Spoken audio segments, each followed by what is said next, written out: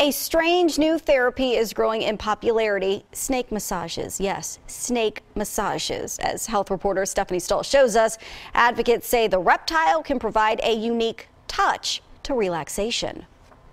For those who can stand it, the withering motion and weight of a snake all over the body is supposed to be therapeutic, relieving stress and increasing blood flow to tight muscles. Here, boa constrictors some longer than 6 feet slither all over Pam Kelly's body.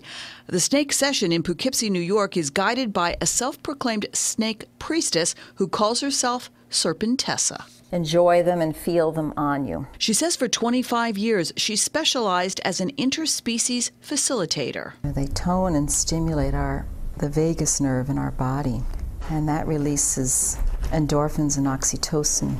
Those are the feel-good hormones. She says snake massages can help with everything from migraines to fibromyalgia.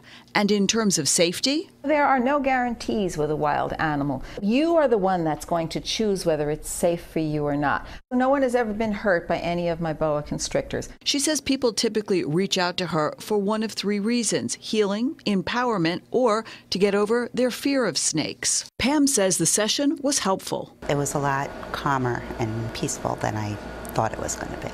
There was a point where it felt like they were just hugging me at the shoulders, and then it just became very calm. I could have just fallen asleep.